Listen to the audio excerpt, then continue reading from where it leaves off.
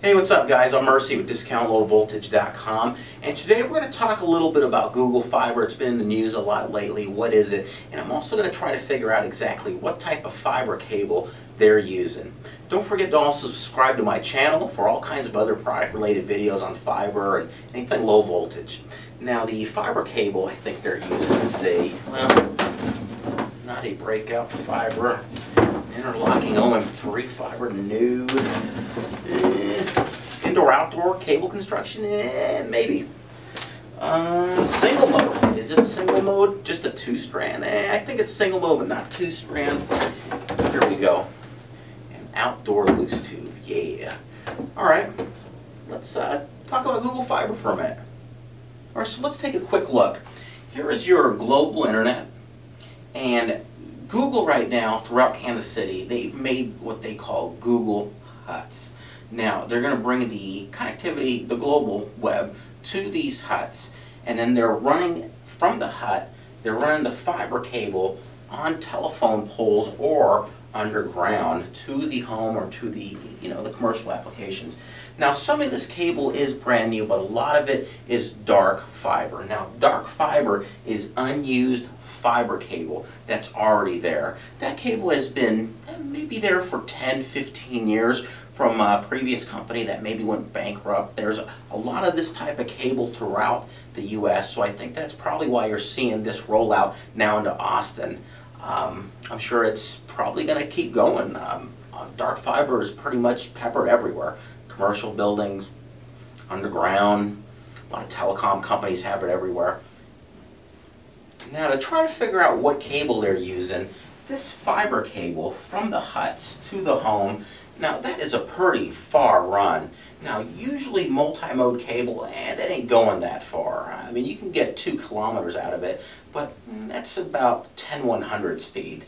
1 gig, you can get that at around 750 feet. So, we're going to cross off multi-mode. It's definitely going to be a single mode fiber. Now, what type of single mode? There are quite a few other types of constructions. There's an indoor single mode. Obviously, we're not going to use that here. There's an outdoor single mode. That sounds about right. But there's also an outdoor and a loose. There's a tight buffered and a loose tube. And why would you use a tight buffered over a loose tube? Well, the loose tube is a little more flexible when you need more strands. Tight buffered, it's pretty nice in tight areas, space constrained areas. But for large applications like this, for when you need quite a few strands for each location, you're probably going to go for a loose tube. And we're going to check that cable out here in just a second. So we're looking for a loose tube, single mode, and now aerially, it's okay if we have an outdoor rated jacket. Underground, we're going to need an armored type of construction underneath that jacket so it'll last you maybe around 30 years. Let's check that cable out. Now, this is what I suspect a lot of those technicians are working on. This is an outdoor cable. You have your black jacket there. And for underground applications, you're going to see this kind of armor. If you're running along the telephone lines up high on the poles, you're going to order a cable and you're going to need something that doesn't have the armor. Now, as I mentioned before, this is a loose tube construction. And the nice thing about this cable, this is manufactured by Corning. It's an Altos cable. You can get 12 strands of fiber per tube, per buffer tube. And depending on how many strands total you need, I believe there's about 2 different styles. There's one that will hold up to, I think, 72 strands. Then there's another style, same exact construction, it's just a little larger, but it'll hold up to 288 fibers. But of course, if you only need, I don't know, 96 fibers or 72, the manufacturer is going to continue to fill each one of those tubes with just 12 more. It's a little easier for the manufacturer to make maybe 2 or 3 different type of cable constructions, and then you can just add the strands of fiber as you need them.